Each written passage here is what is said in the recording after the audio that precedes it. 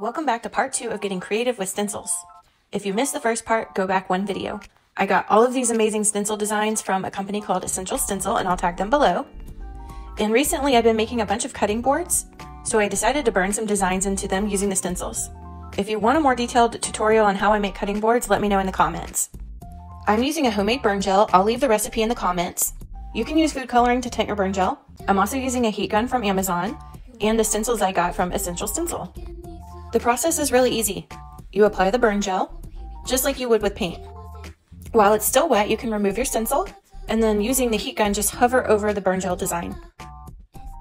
Making sure not to hold it too close because it can burn the wood around the design. But this process is so easy and really transformed my cutting boards.